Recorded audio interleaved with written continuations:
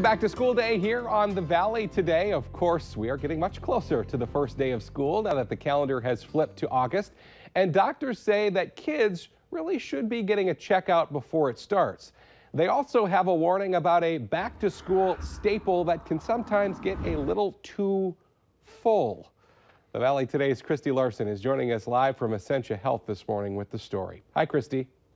Well, good morning, Kyle. As you mentioned, a lot of parents scheduling those sports physicals. They're getting their kids with those vaccines that they might need before the school year. But one of the important parts that, Jessica, we wanted to mention was the backpacks, because kids, you want to let them pick out their best one that they want, but sometimes we need to restrict what they pick out too.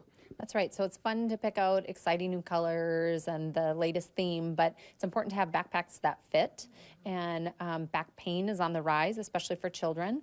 And it's important to have a good fitting backpack, not to overload the backpack, and to make sure you're using both straps in the backpack to even the load that you're carrying.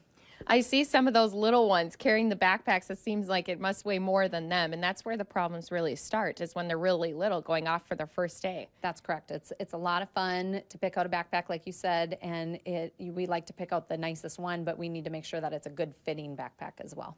And I love, too, that you said one of the biggest things that you stress is that sleep, because that goes for all ages, whether they're the little ones or maybe even those teenagers going to high school. Right, so making sure you're back on schedule for school, so getting to sleep at an appropriate hour at least a couple weeks before school starts so you can be back on schedule, and having just a regular schedule with your eating habits, your sleep habits, and your activities throughout the day. Yeah, it will make that first day much easier if kids are starting to switch those schedules. I know summertime they stay up late and it can be really fun, but now that we're kind of counting down those days, it's time to start changing those schedules. And of course, Kyle, as we mentioned before, there's also germs. We said vaccines. There's things teens need to be coming in for. So we'll be wrapping things up at the end of the show here with those last minute reminders, all coming up on the Valley today. So much to do this time of year. It can be easy for some important things to get lost in the busyness. Christy Larson reporting live for us this morning. Well,